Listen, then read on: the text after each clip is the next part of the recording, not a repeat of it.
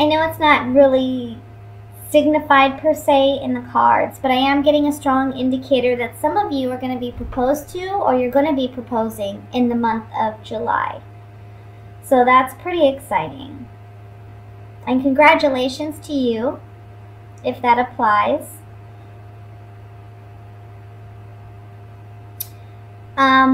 I also want to say some of you are finding out about a pregnancy this month. Either you're pregnant or someone in your family is pregnant, and it's positive news. It's a happy time. Now, in the beginning of the month, however, it looks like there's a lot of confusion for you about what you want to do. I kind of feel like you want to make more money, or you want a promotion of some kind, but you're not quite sure how to do it, or where to go, or how to go about it. It can be that, or it can be that you have multiple opportunities opening up to you in the early part of July. And it's almost like you have to make a quick decision about which way you want to go. There's like a time constraint to this. So if you're offered a job, it may be that you have to accept it right away, or you have to start right away. Or it can be that you need to respond. There's something here about you need to respond right away. So I want to say, as far as like your email and your accounts, you know, your phone, make sure you're checking it regularly, especially if you're applying for jobs, because I feel like in the beginning of the month, there's offers or opportunities coming in, but there's something you need to act quick on, okay? And you need to respond to quickly.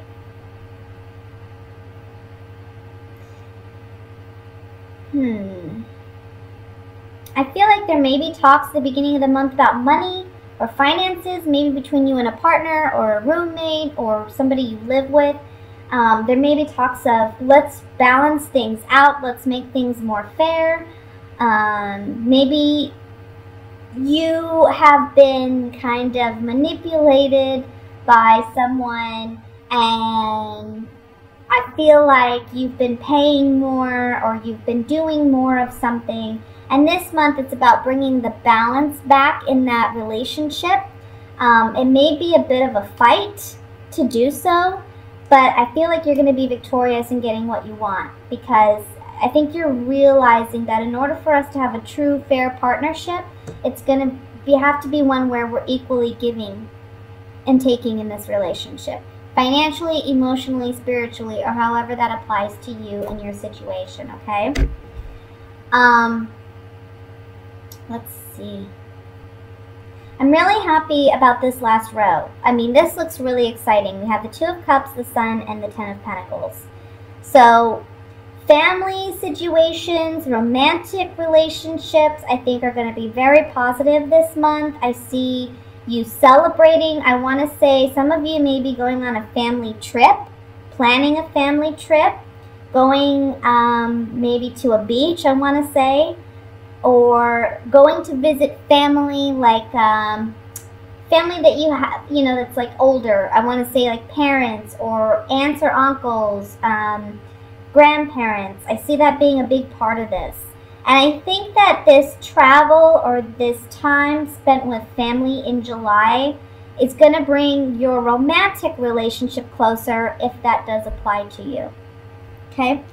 So let's look at this with the Gypsy Oracle cards to clarify the reading. And honestly, it's a very positive reading. I don't see, I mean, there's a little bit of, you know, conflict here with the Five of Wands, but I don't think it's anything that's going to be overwhelming for you this month. I think it's just a matter of you figuring out, you know, how am I going to handle things, what's fair, what's not, and you're standing your ground for yourself and telling others, you know, look, this is what I need. And I think others are going to come through for you. I want to look at the Seven of Cups first. Oh, that did not work. Let me try that again. Come on now. Why do they not want to shuffle? That's new. Let's look at the Seven of Cups.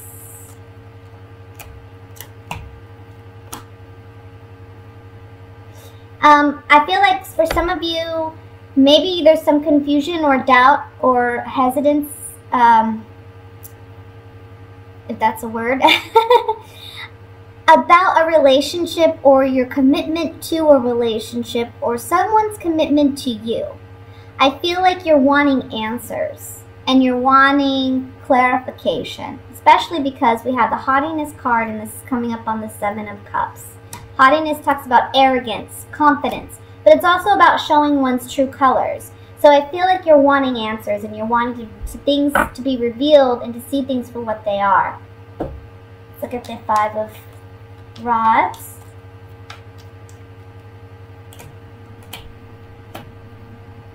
Again, the Five of Rods is talking about a conflict within a relationship, possibly a romantic relationship. I want to say for some of you, this is what I'm getting. You may have been the type of person who put an ultimatum on your partner and said, look, if we're not engaged by this time, or if I don't have a ring on my finger by this time, we're going to have to end it because we've been together long enough. And I feel like this is the month you're getting a proposal, okay?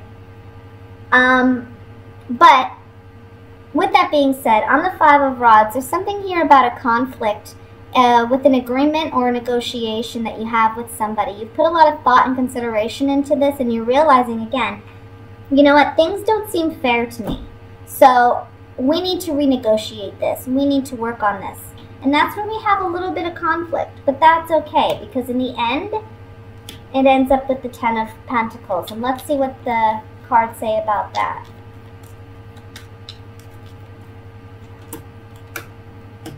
Restoring hope and renewing hope. Maybe someone in the past, again, took advantage. We have the pleasure seekers here. So this could be someone who's selfish or someone who's just out for their own pleasure, out for their own needs, someone who acts foolishly. And here we have hope in restoring this relationship. The Room card talks about secrets, intimacy, things that we keep to ourselves. With this coming up on the Ten of Pentacles, I see that we're able to resolve any conflict that we haven't been able to communicate in the past. And we have renewed hope and restored hope in this relationship. This can be a family dynamic for some of you. It can be a sibling or a cousin or something like that where there's been some, you know, look, things aren't right, things aren't fair, we need to balance things out. It can be a romantic partnership too with the Two of Cups. One thing I like to point out with the Two of Cups is sometimes it doesn't necessarily mean a romantic relationship. It can mean someone that you just have a connection with, that you just feel like, you know, we're really in tune. Yeah, we're mending this relationship this month. We're mending it with the Enemy card, the Service card, and the Pleasant Surprise. This man goes fishing, and instead of pulling up fish, he pulls up actual money. So it's overcoming, you know, being at odds with one another with the Enemy card. Service card saying we're overcoming that, and it's a pleasant surprise. It's a happy turn of events. We see that with the Sun card and the Ten of Pentacles here too. So, vocalizing your truth, speaking up for yourself, and getting what you want this month. Very good. That's the overall message, really. Let's look at what's coming in regarding love for Pisces.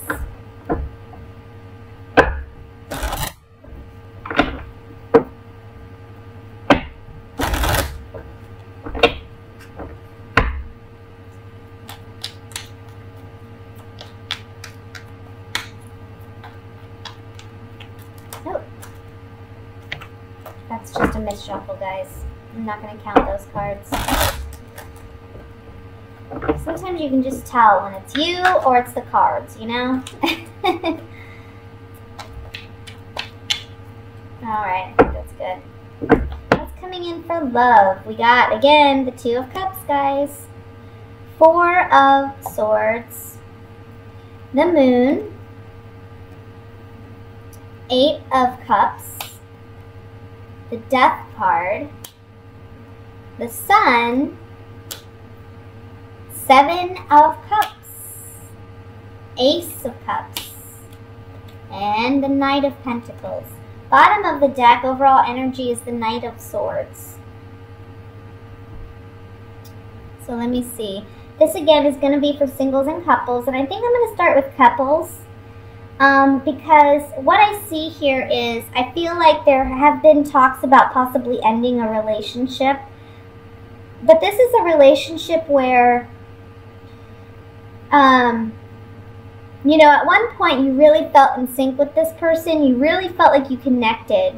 I think this is a person that they still have your heart, okay? And you don't want to have to walk away, but I kind of feel like you feel like you're running out of options or you don't know what to do. And there's a lack of communication here, or there's a sense of separation between you and your partner.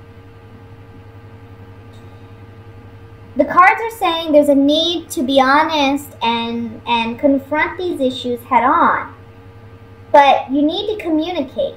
There's a lack of communication with your partner, and that's really affecting the relationship. If you don't work on the communication aspect, there may be an ending to this relationship. I know that it's highly emotional. I can see that here. There's a lot of emotions that are kind of on the surface. But we have the moon and the sun here, okay? And this is talking about things that were hidden are now coming to light. Secrets are being revealed. In order to heal things and mend things, we need to take things from the subconscious level and bring them to the light. Just like when we're trying to heal on a personal level.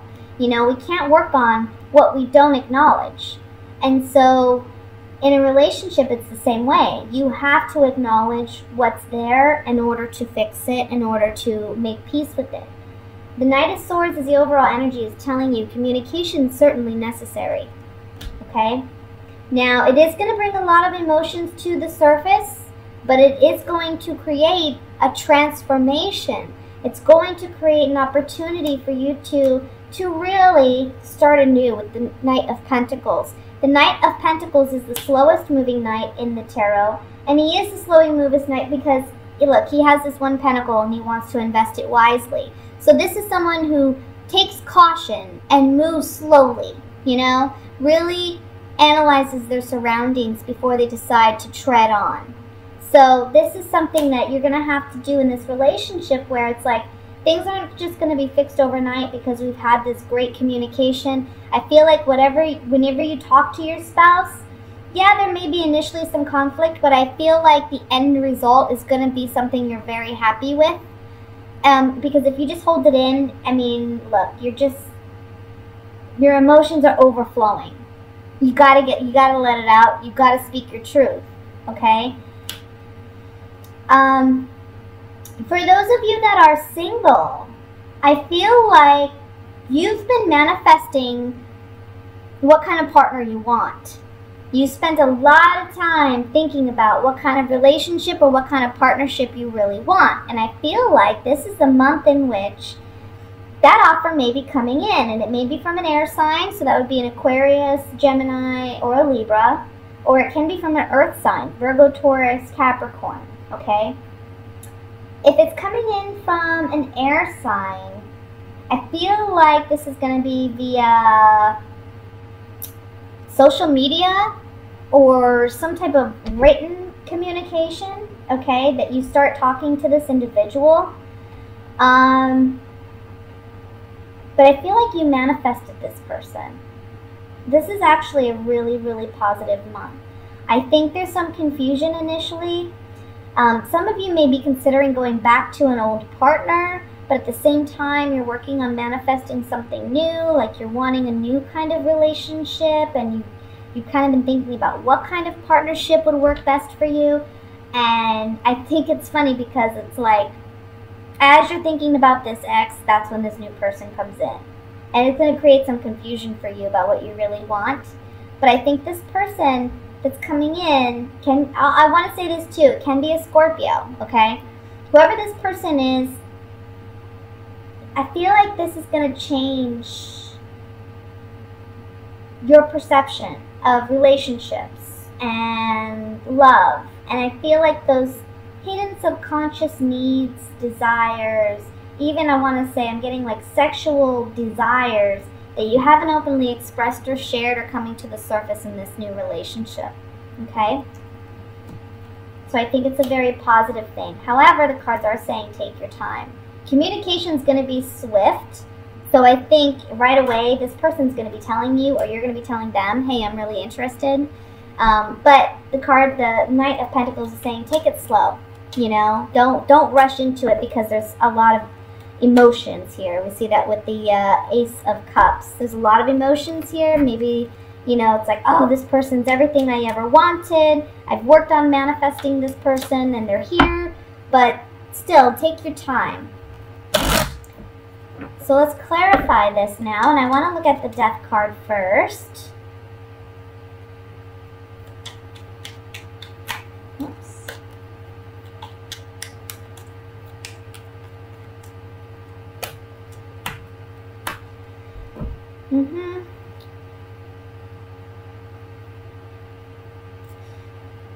Some of you may be wanting or thinking of ending a relationship because it's toxic, okay? Because this person's acted foolishly or behaved foolishly in your eyes. And with the Death card, this being on the Death card, you may decide to end it. But for others of you, it may be the transformation in your relationship takes place because you're acknowledging that you two are acting foolishly in your relationship. And it's going to end if you don't stop acting foolishly. Things aren't going to pan out if you continue to behave this way. Okay? And that can be either you or him or the both of you. Him or her, I should say. It could go either way, you know. It's like either it's both of you or it's just you. But there's foolish actions and behaviors here, and there's acknowledgement that this needs to change in order for us to be happy, to be healthy in our relationship. Let's look at the Moon here, because I want to see what these secrets are, or what's underneath the surface. Okay, so yeah, there's some strong pondering about whether or not this relationship should end. We have the Death card, the Joy card, and the Side card, which is about leaving a lover, okay? So there's a lot of fear, maybe, doubt, anxiety about a relationship, and it's like there's acknowledgement that at one time there was a lot of happiness here, but now there's consideration as to whether or not it should end, okay? And there's sadness linked with that because I feel like you're reminiscing on a happier time. Now, for those of you who are single, I want to say that these cards talk about misfortune card doesn't have to be misfortune. It's like the Tower and the Rider-Waite. So it's like big shocking changes taking place.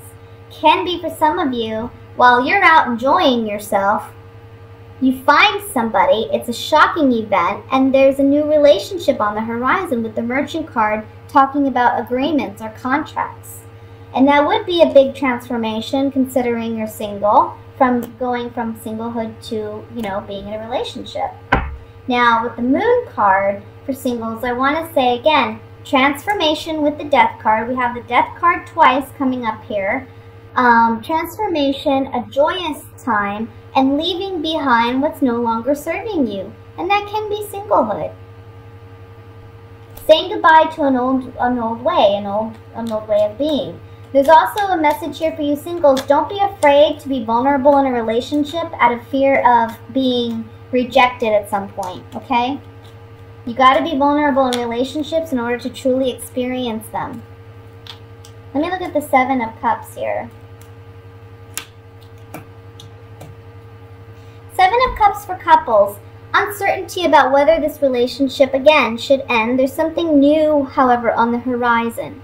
So, I want to say there's something new coming in that's a blessing. Now, it's helping you acknowledge the falseness or deception in your relationship, which is causing maybe some confusion. But again, when things come to the surface, that's how we deal with them. That's how we process them. And that's the only way we can move forward, right?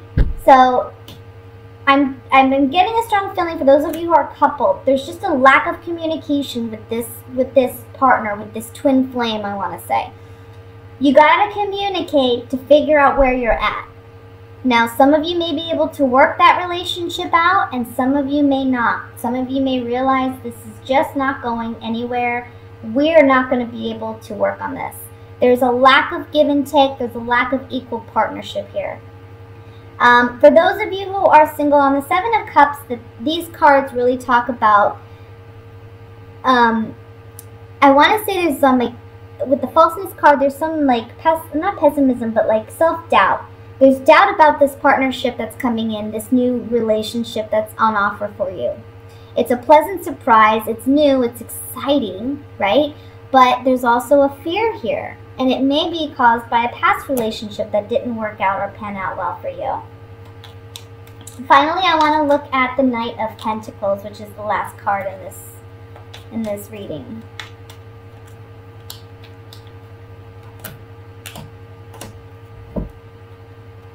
I don't leave these cards upside down.